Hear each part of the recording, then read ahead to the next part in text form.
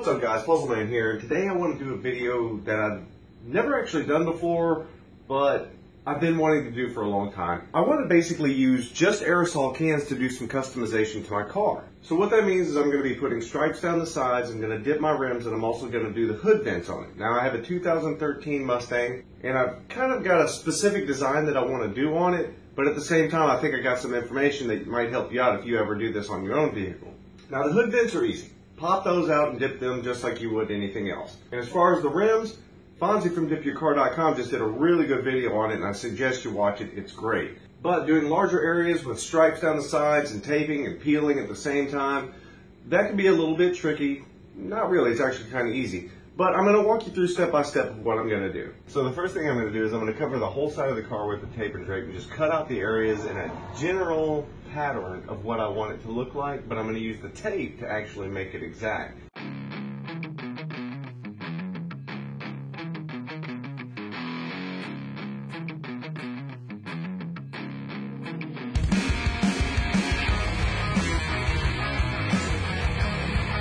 So this is the general pattern that I want to do on my car. So now I'm going to start mapping things out the way I want it to look like exactly.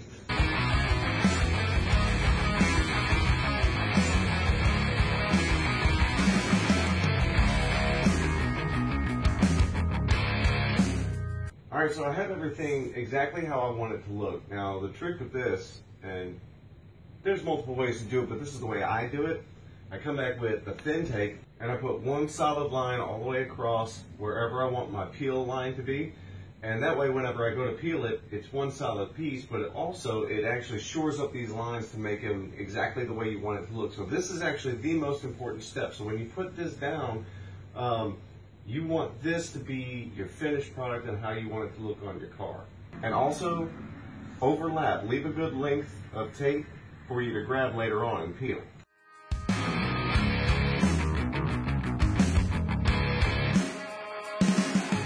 So I did a few test sprays, and it's 60 degrees outside. And I know you probably can't see it on camera, but it really isn't spraying well. So the first thing I'm going to do is I'm going to take them inside and I'm going to put them in some hot water and let them sit for about 20-30 minutes and let this stuff warm up so it sprays good. Otherwise, it's going to come out really clumpy and ugly, and yeah, you're not going to be happy with it. Oh yeah. Again, I don't know if you're going to be able to see that on camera, but this has been soaking in hot water for about 30 minutes, and it is spraying much better than it was before. So let's go ahead and go to work. Oh, and one more thing. Do one side at a time. I can't find the words to finish my story right. It's the end of the world in perfect glory fine. Every day to start all over try, and it all goes to waste. Life grows colder.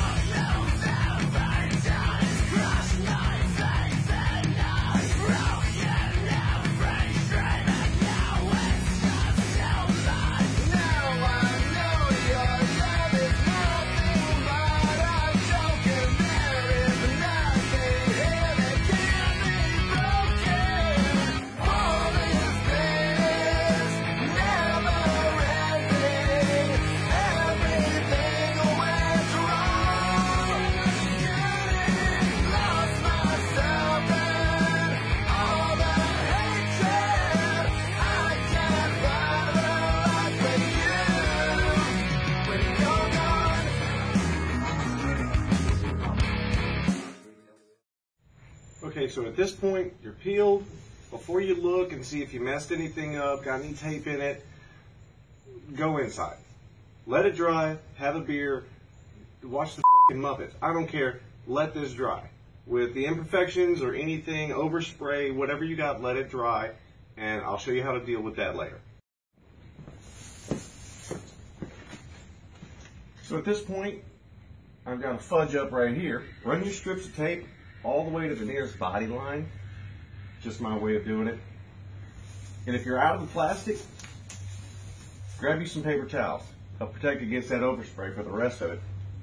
Now with the aerosol can, there's not going to be much overspray, so I wouldn't worry about going overboard with the taping and whatnot. So I don't have any tape or anything that way. So what I'm going to do is I'm going to stand on that side and spray this way and recover this one area.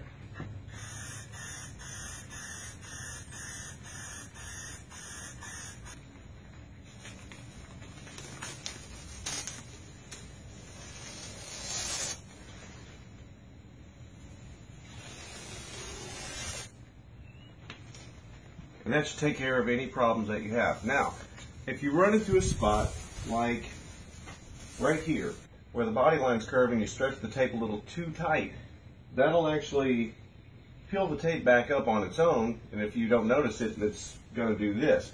So get you a Q-tip and some thinner Xylene, Toluene, VM&P, and work your straight line back in there.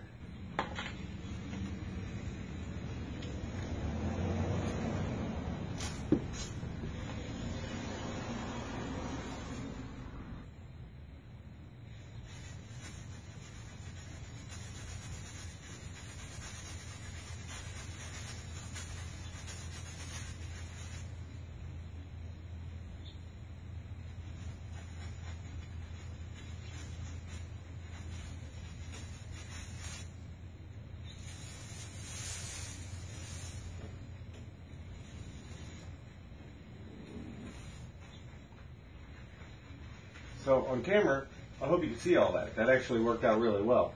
That tape makes the straight line. Run over with that Xylene, in my case VM&P, and yeah, it takes care of that really good.